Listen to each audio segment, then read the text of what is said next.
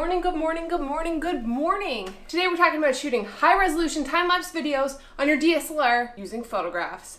What? Before I get into this tutorial, I want to mention that we're going to be doing more videos like this. So if there's anything you guys want to learn about photography, video, or even graphic design, let me know in the comments below and we'll make that happen. Okay, let's get into it.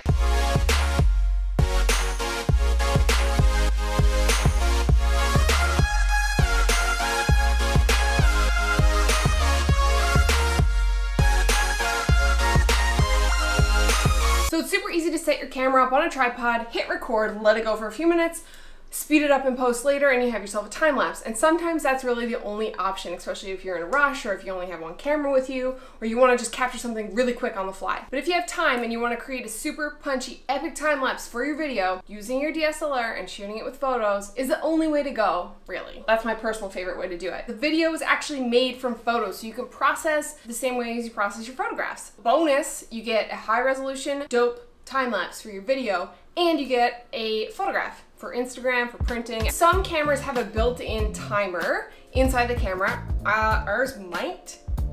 I just use this because we've had this kicking around for a couple years. This is the Canon timer remote control. This is what we use to shoot our time lapses. Hook this up to 5D3, pop that bad boy on a tripod, and let it go. But how? But how, you ask? Well, I'm gonna tell you how to do it.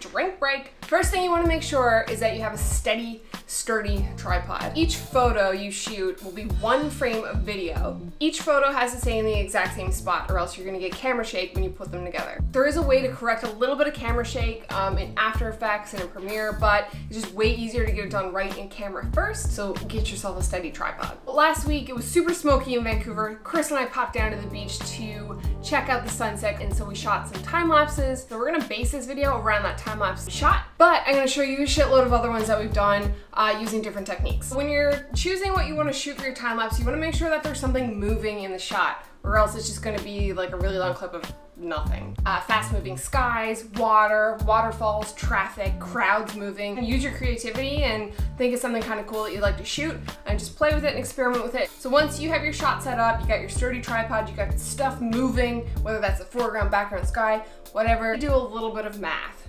And this is where I get up because I'm shit at math. So you need to answer a couple of questions for yourself.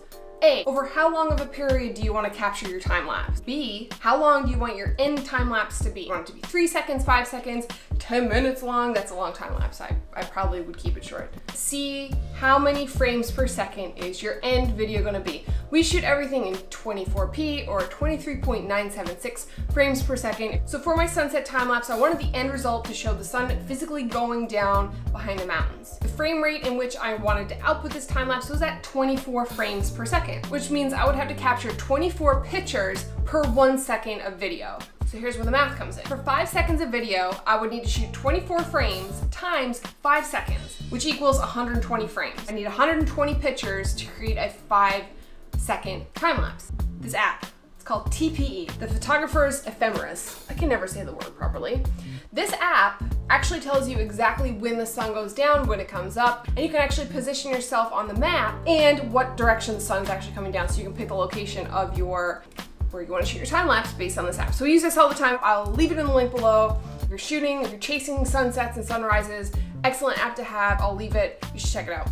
According to my TPE app, the sun was going to go down within 30 minutes. So I used 30 minutes as my marker for how long I wanted to expose the shots for. So 30 minutes converted into seconds is 1800 seconds. So 30 minutes equals 1800 seconds. So once you have that number, you need to divide the number of seconds by the amount of frames you have. 1800 divided by 120 is 15 seconds. 15 is the number of seconds that are going to be in between each exposure. So you're going to take 1 frame every 15 seconds. You can actually program that right into your remote timer. You're going to want to take into consideration your shutter speed as well. For this time lapse, I used like a higher shutter speed, but if you want some juicy, tasty, magical, smooth creaminess, use a longer shutter speed, 2 seconds, 1 second, I don't know, 1/4 of a second, just to get some motion blur. So for crowds, for water, that works really well. So I'll leave the calculation for you in the description box. So once you finish your capture, head home, dump your photos into Lightroom. Typically what I do is edit my photo in Lightroom. I'll make sure to actually crop my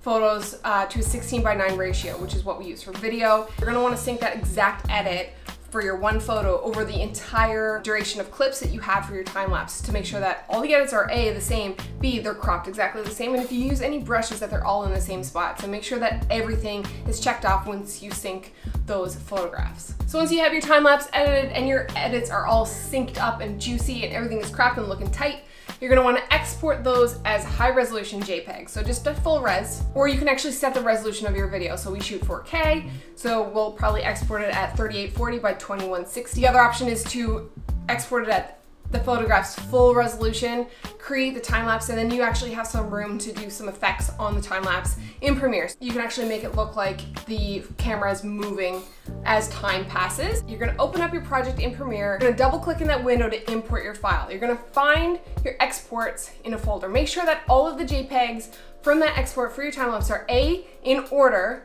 in sequence from the very start to the very end of your time lapse, and make sure they're in their own folder. You're gonna import these as a JPEG sequence, so anything else in that folder will come in as a sequence. You want only the photos from your time lapse to be in that folder. And it comes in as one video file. So you can just drag that right into your timeline. If you find that it's actually too long and you want it to be shorter, you can either cut it, but you're gonna cut off part of your time lapse, or you can use R on your keyboard for the rate stretch tool, and you can just select the end of your time lapse and drag it to the time you want it to. And what that does, it actually speeds up the time lapse. It doesn't cut off the end. The great thing about shooting a photo time lapse is that you have all these raw photos that you can actually use. Sometimes I'll just pick my favorite.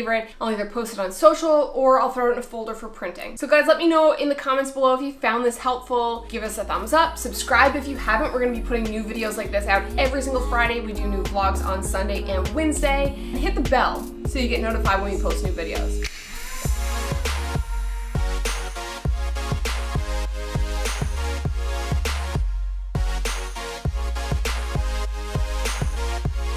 The nice thing about shooting a time lapse,